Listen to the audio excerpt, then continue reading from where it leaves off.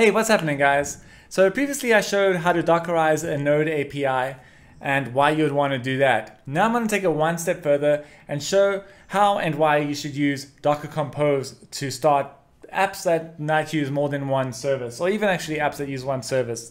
Docker Compose is a really handy tool. Uncool gear.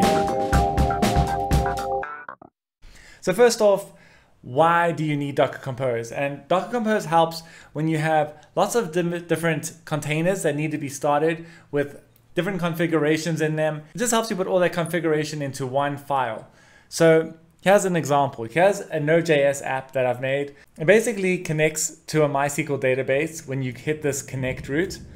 Then it creates a table afterwards, which creates a numbers table. And then when you go to the insert route, it inserts a random number into that table. And when you go to the fetch route, it fetches the number we just inserted. A very handy application. So how would you start this using Docker normally? Well, without Docker Compose. Well, if we go into the README, I've laid it out here. So first off, we need to build our Node API version 1 image. And that builds this Docker file into an image. And this is what I went through in my last video. Then what we need to do is we actually need to create a Docker network.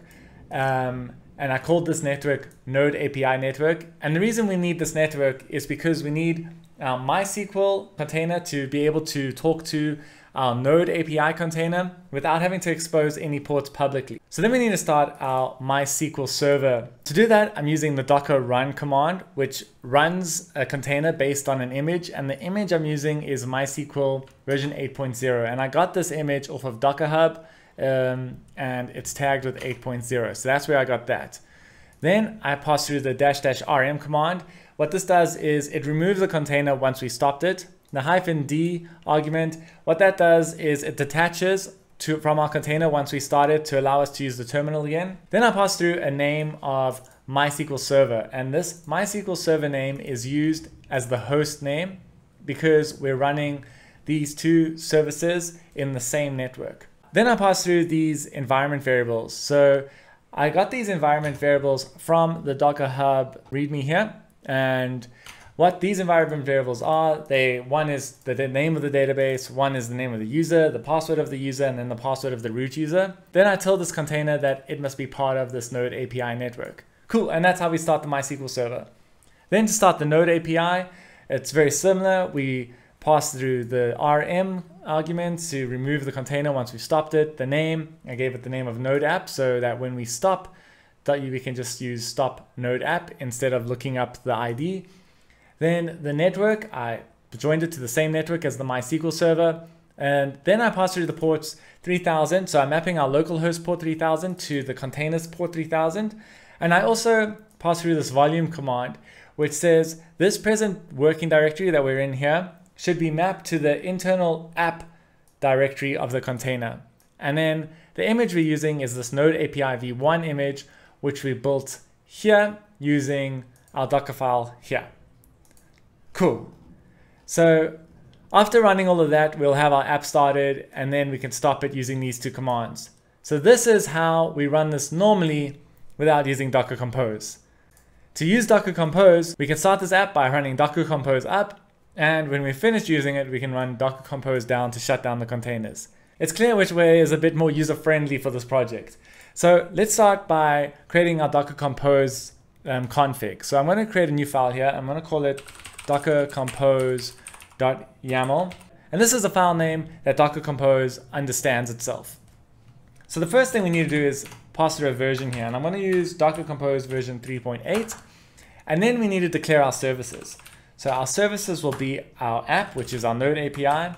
Then we'll need to say what image this app service is based off of. So I'm going to pass through the build field here. And build takes a context as well as a Docker file.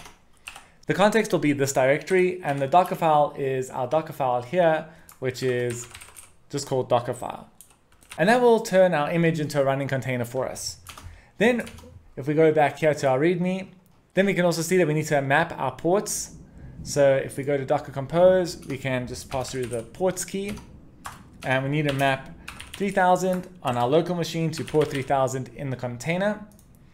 Then we need to also map our volumes. So our volumes will be mapped as our current directory with the app directory. And we also need to pass through this anonymous volume here that's in our Docker file.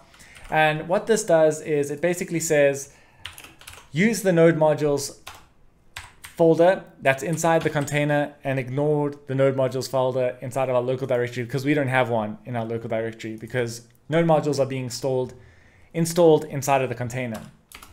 And then we don't need to add the network key, because automatically when you use Docker Compose, Docker Compose creates a network for all your services, so they all run in the same network. And we don't need to pass the name, because this is going to be used as our container name. Cool. So now we have that. Let's start our MySQL server. So I'm going to give it the name of MySQL server. And like I said, this name is going to be the name used as our host. And because we're not building this image, we can just use the image field directly. That's going to be this image here that I've taken straight from Docker Hub.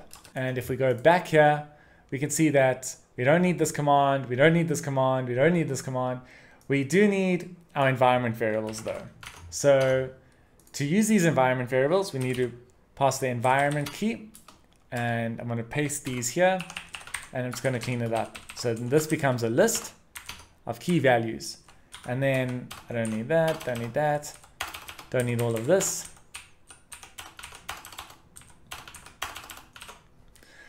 Cool. And you can see here, I started MySQL first, and that's because Node API actually requires MySQL to run.